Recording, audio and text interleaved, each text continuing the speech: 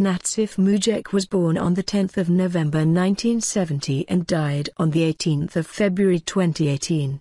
He was a Bosnian Roman actor who is known for his award-winning performance in the documentary drama film, An Episode in the Life of an Iron Picker.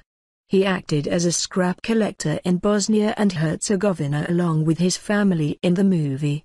He was awarded the Silver Bear for Best Actor trophy at the 63rd Berlin International Film Festival in 2013 to his standout performance as a lead actor playing the character of himself in that film.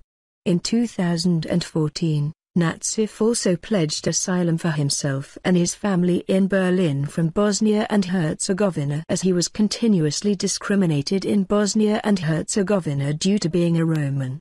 On 18 February 2018, he died at the age of 47 in Bosnia as the reports claimed his cause of death due to illness and financial crisis prevailed in his family, but the real reason wasn't revealed.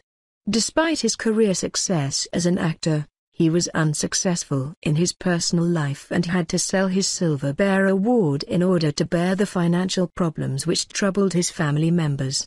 He was forced to sell his precious award worth €4,000 to feed his children. After a harrowing descent into extreme poverty, he died as a result of the mental stress when he was 47 years old. The 68th Berlin International Film Festival paid tribute and condolences following his death.